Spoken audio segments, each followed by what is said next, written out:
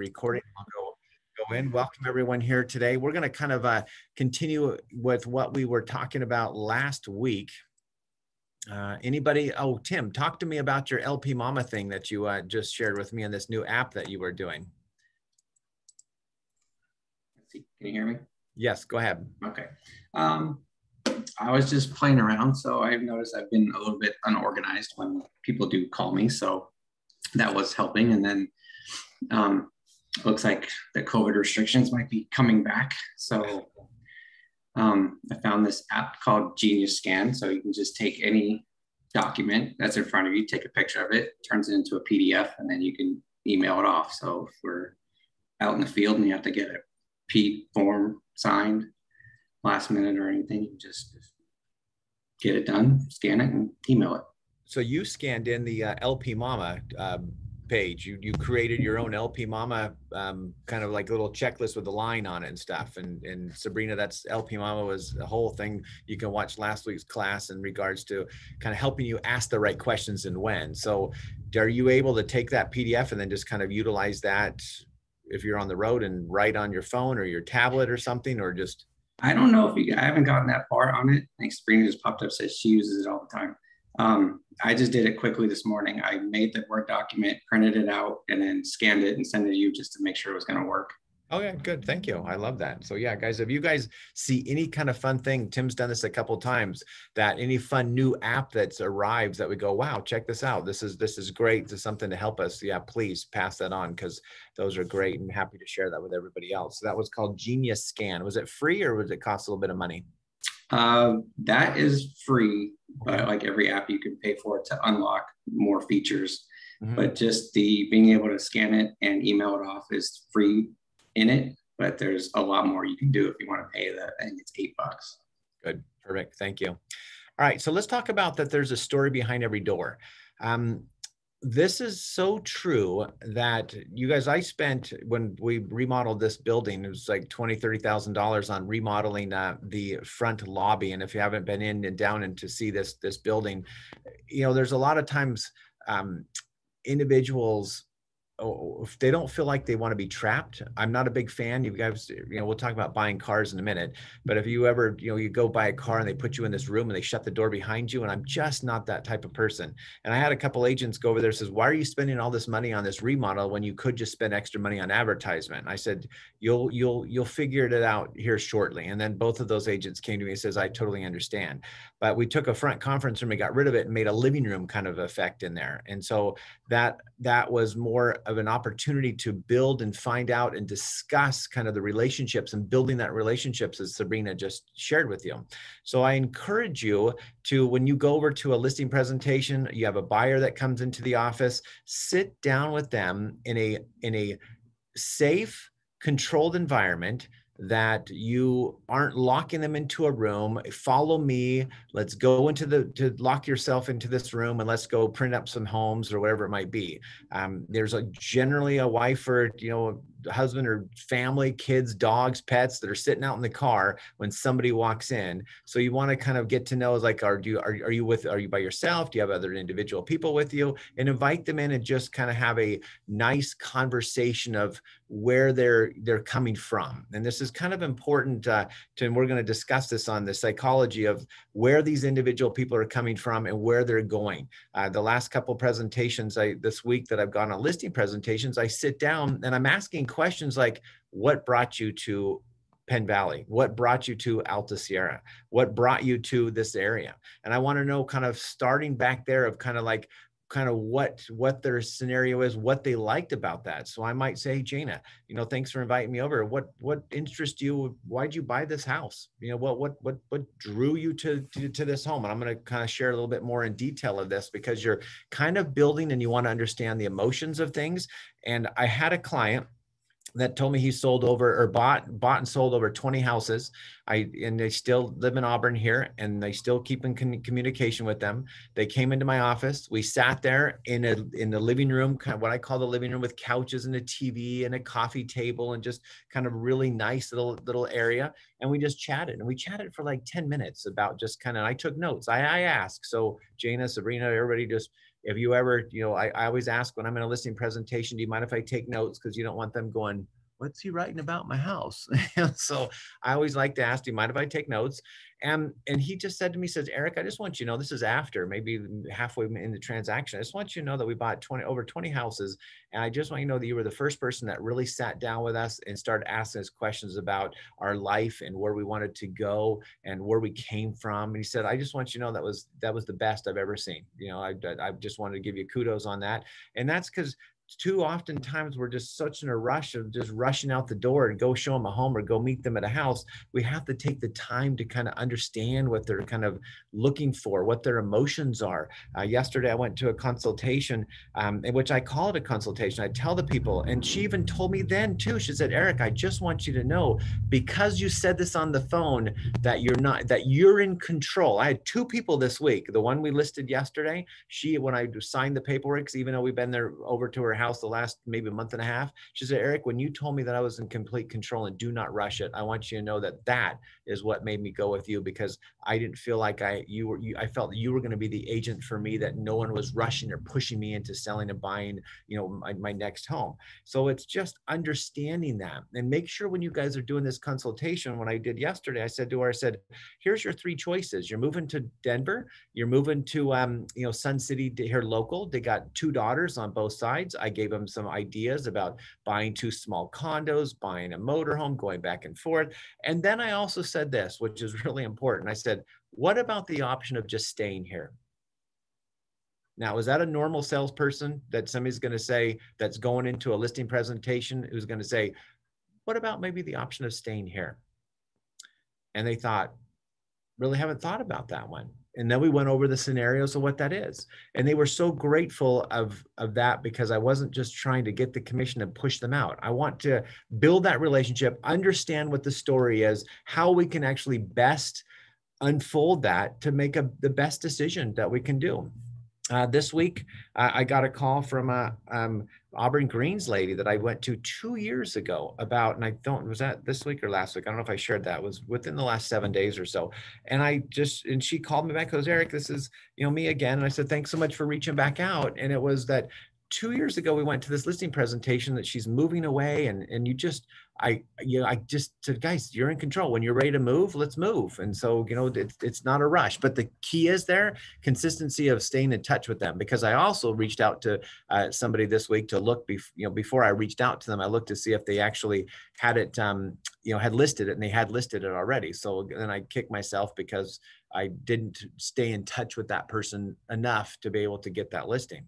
So find out what the story is, because there's current satisfaction of what's going to end up happening. Is that there's two things here on satisfaction. You want to know how satisfied they're on their home. Who's actually sold a house? Anybody has actually sold a house and left? And, I've been in mine for 26 years, so I haven't really sold my primary residence. Anybody sell their primary residence before? A bunch of times, yes. A bunch of times. So Jana, what was the reason? Were you dissatisfied with your home? What happened? No, actually, when we were in the Bay Area, we flipped houses. So we only lived in the house about 2 years. Mm-hmm. And so it was more of a business for us. But now I'm kind of in my dream home. And yet I kind of go, I wonder what else is out there. Anybody else sell their primary residence? Yeah, me a couple years ago. Was there a reason why? Did you just lose satisfaction? What was? It was a quality of life decision. Aha. So we're going to go to future promise here in just a minute. For the future promise of actually an additional home, or something that's better or bigger, or downsizing for something smaller, like the people yesterday, it's too big for them. So, we need to find out where they're at with their satisfaction rate. Are they 1 to 10? Because this isn't something that just jolts up, that boom, instantly. Now it could be if there's a job transfer, but that's not really the dissatisfaction. Is what happens over time is that sellers get to the point, or individuals get to a point where maybe the dog is barking next door, and that's just a little like, oh, that's just dog just freaks me out. Or maybe they're in an HOA and they go, I just got another ticket, or now I just got cited by something else that they just told me I got cited. Now I left my trash can out too long. Now I've got, it's like the things that start kind of creeps up that you might get a little bit annoyed about living, or neighborhood, or, whatever it might be, that you got to kind of find out where they're at with that. So kind of find out that story. And then sometimes people will go, well, I don't really want to share with you all my dissatisfactions, because like, I don't want to share with you that there's like some crazy person that's next door, which we shared with that guys about that lady that had some person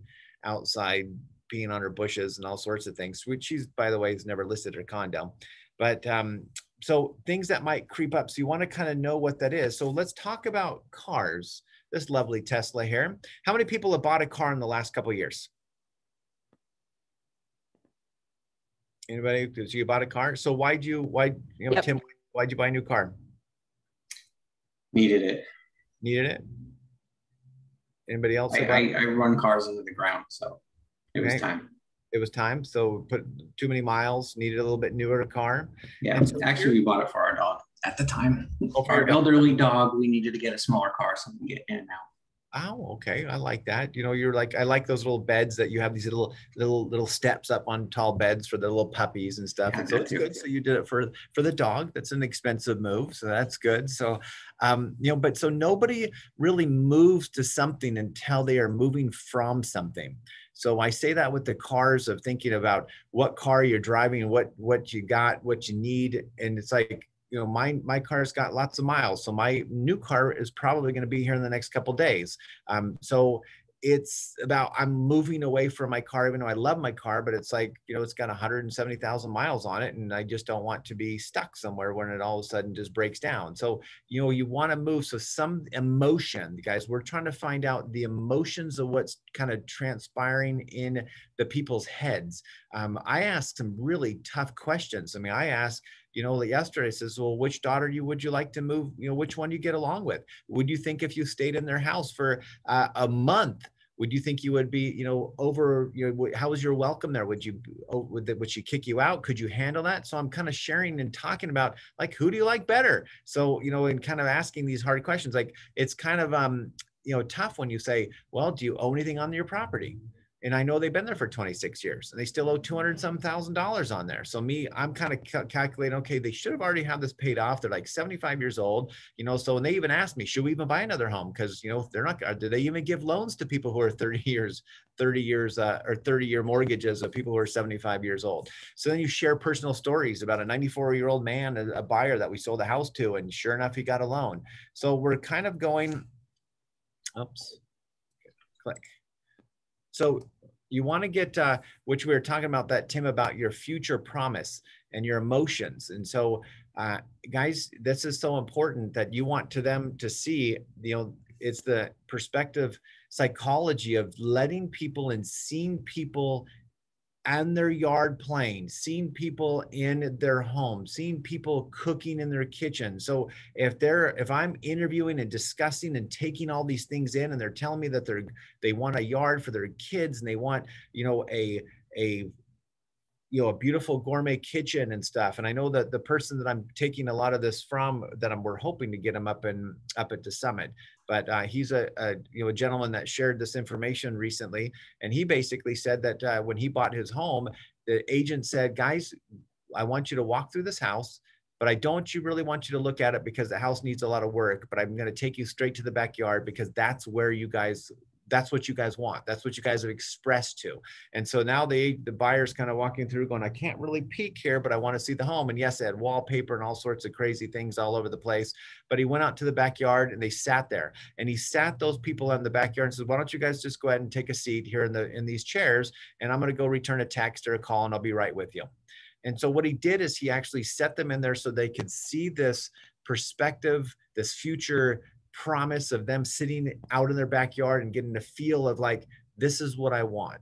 This is the view that I want. This is the backyard. This is the gourmet kitchen that I want. This is the amazing, whatever master bathroom soaking tub. I have a buyer who says she will not buy a house unless she has a soaking tub. So when we're going through the homes, I go, here's that soaking tub. So I'm letting her picture her emotions in, her bathroom or in her kitchen or something. So just find the emotions and then work with those emotions to be able to help these individual people see it, feel it.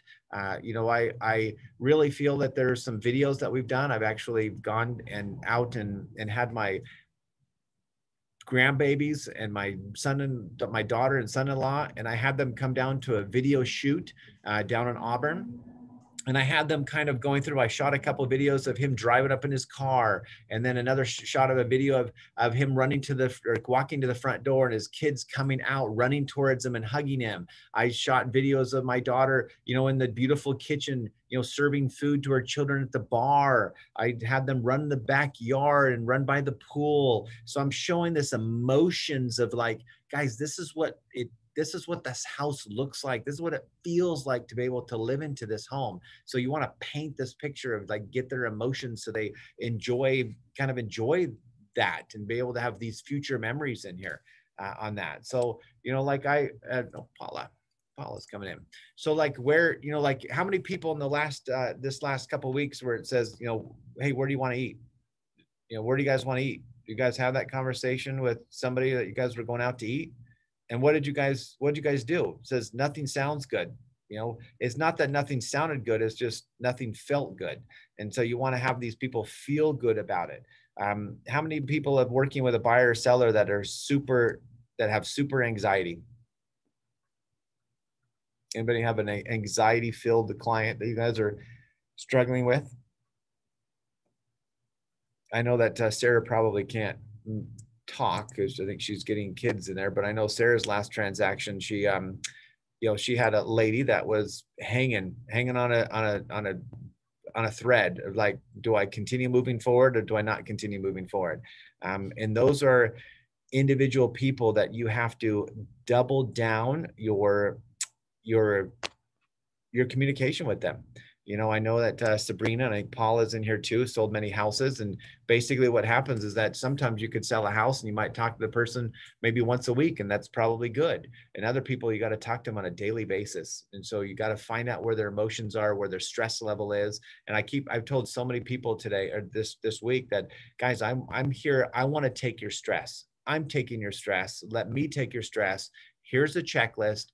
This is all I want you to worry about right now. And we're going to take one step at a time, one day at a time, and let me guide the ship going through this difficult process, but I don't want it to be difficult on you. And yes, I know it's stressful. Yes, I know, but I want you just to start packing these little cupboards right here. And then you finish packing those and you get back to me and let me know. And so you just kind of want to, help them and guide them, because there's going to be times, Tim, that you're going to be selling houses to a single person. Just closed 2 houses that were 2 women on 2 different homes that just lost their husbands a year ago. And now they're going through this emotions of selling their home by themselves, packing by themselves. Just all this emotions about, this is the house that they lived in for 20 years with their husband, and one of them, they built the house together. So these are emotions that you want to like just understand, and you want to feel that. And here's a key word that I want to share with you. I've lost some relatives, yes, but I haven't survived cancer. I haven't, done different things that other people that are stressed in their lives. So when you say, oh, I know how you feel. So if Allie comes to me and says, hey, I just survived cancer, and I go, I know how you feel. I can't say that. I don't know how Allie felt. I don't know how that she felt I've never gone through that experience. So, but if somebody comes and says, I've lost my father recently, then I can share that and say, I've lost my father recently. But here's the key word I want you to memorize, is that it's basically this: I can only imagine. Allie, I can only imagine the toughness that you just went through on fighting cancer. And guys, Allie didn't fight cancer. I'm just using that as an example. Maybe I did not. Okay, thank you, Allie. So I'm just saying that you're just sharing, just saying, guys, I can only imagine how you feel about that. So what that just did is that just helped Allie understand that I'm feeling for her. And it was just the nice words to be able to use, and the correct words to use at that correct time, to be able to relate and see that emotions. Oops. All right. So what, guys, we have that. We've got both your emotions, your future promise, and your dissatisfaction. So if those 2 things, if people are thinking, I think there's something better for me, and I'm really dissatisfied with my home right now, what you know, or the inhabitants of the challenges that are ahead. You know, I don't know, you know, what's the highest interest rate you guys have ever had? Anybody ever have a loan that's been higher than 5%, 6%? So anybody? 7%? Who's got the highest? Guys, my house I bought in 1995 was 9.5%. You know, and that people think of that and go, wow, that's crazy. So the challenges of inhabitants of people, they understand, and basically it's fear. You know, it's emotions and cost and fear. People are fear of is it, do you guys feel that it's an easy market right now to buy a house? Is easy or hard right now to buy a house? Hard. It's hard. So do you think that some of your buyers are having emotions of you know, fear and the cost of buying a home, the fear of moving, the fear of interest rates? And that's why I shared that with you a little bit to say, guys, you know, here's, you know, they moved just a little bit, you know, in the last little while, but that's still huge amount, you know, compared to what they used to be. And those who bought homes, maybe, I don't think any of us had, but back in 1980s, 81, 82, they were like 19%. Can you imagine taking your, you know, Tim, you can get your little calculator out and kind of look at it and go, put your interest rate you have probably now around the 3s and then put 19% and see what happens to your payment. It would be scary. And so, you know, that's kind of where it's at. So we need to actually work on the fears and find out in the emotions. So you're selling someone's home, you're buying someone's home, you know, helping somebody buy a home. What are your fears? And so when you have that buyer consultation, you sit down and say, great. So ask them straight up. So what, you know, what are your concerns? Maybe don't call them fears. Maybe call them, what concerns do you have about buying a home in today's market? And they're going to open up. And there's too many of us that actually like to spill and start speaking and going to the next question too quickly.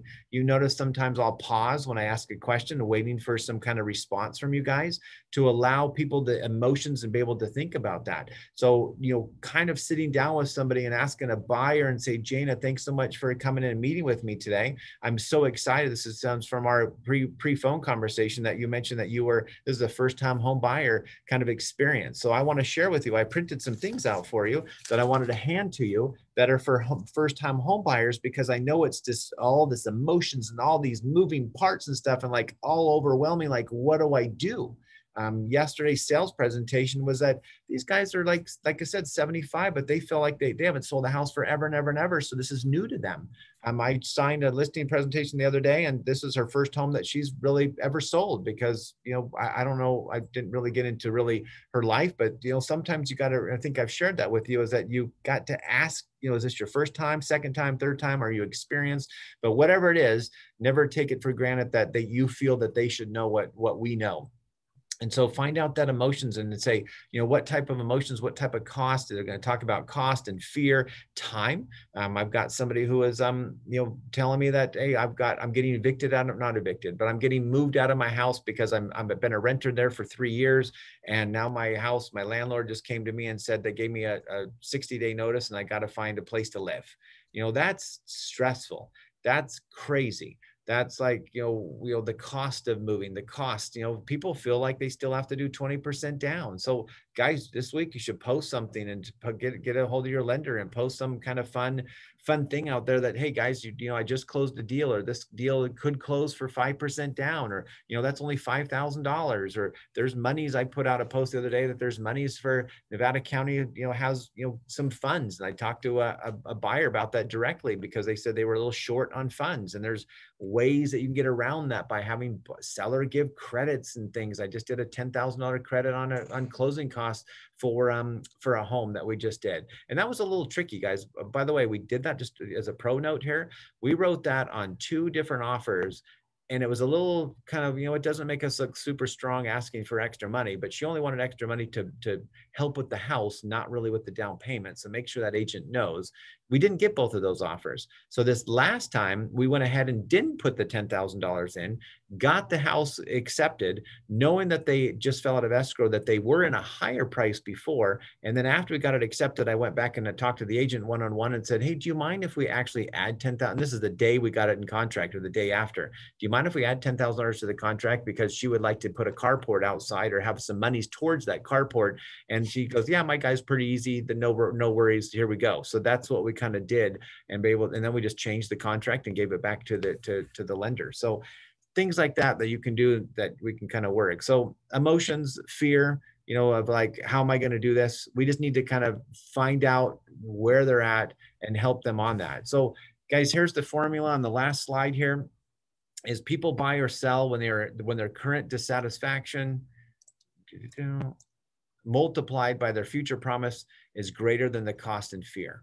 So we have to really, we are people that are, you guys have pretend licenses, I guess. We have our real estate license, but you guys are marriage counselors, you guys are psychologists, you guys, I mean, you just have to use all this stuff to be able to kind of get deep and dive into it. Just know a little bit. I wouldn't go into a lot about financial stuff and their loans and their, tax laws and stuff, but just know a little bit. Somebody the other day asked me about the tax laws and said, Eric, you shared that with me before. Can you get me some information on that? And I said, absolutely. Let me find some articles and I'll send that to you.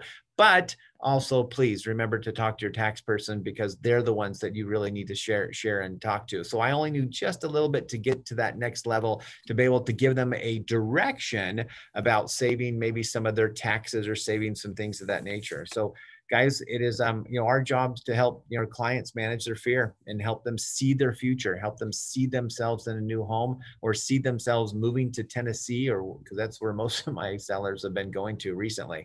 So thoughts on that, guys? Any thoughts or any stories that you guys have in regards to that? No. All right, so I would just chime in that meeting their needs with, like you said, counseling and emotional support is so incredibly critical and necessary, and really it's a gift to be able to be in the trenches with your clients and have them trust you, and also, like you said, use those service providers or the other professionals around to help provide the absolute need beyond real estate. And I think that just gives weight to our abilities to care for them in as many aspects as we possibly can. I love that, Sabrina. That's basically just having those phone numbers of those locations, those people, those connections. Share that you have those connections, and then they just feel, it just makes them feel so much better. I mean, we've had Sammy's friends come to 2 houses recently and take things out. And so when I was yesterday, what am I going to do with all my stuff is what this lady says. And I said, you know what, we have Sammy's friends, we have this other company. And it just immediately took her fear of the cost and her fear of everything and just brought it way down. And now she felt now relieved that there was an out, there was a door that we could help her out. So Sabrina, thank you for sharing that, because it is. So you guys, and I would put those people in your phone, because you're going to be sitting there at a presentation and they'll say, hey, do you have Sammy's friend's number? Now, yeah, we could Google it or whatever, but it's just easy, nice to have all those on there. So, or I'll say, you know what, to this lady yesterday, I said, let me email you all these individuals. So I said, it was nice to meet with you. And I just gave her all my contact people's information, say, boom, boom, boom, boom, boom, here it is. A plug for something coming from Select and Cornerstone is that there is this vendor list / I don't know, you guys know what that's called. There's something coming down the pike that's like an app or a computer software system to allow to communicate with your client and give them this information. And it's supposed to be on Siri and all this stuff that you can just say, hey, give me a painter. And it kind of is connected to our database. So make sure if you guys have good contractors or people that you want to recommend, make sure that you get them in and on those lists. So that would be great. So, all right, I've got chat, but I think that was just the Genius thing. Yep. All right. All right, it's so gorgeous. Best front lobby of C21s in the air. Oh, that's good. Thank you, Sarah. I appreciate that. And Shannon did it. That's actually, Shannon did all my whole office in here too. So, All right. So any other questions in regards to emotions or working with or stories? I can pause recording too, and we can go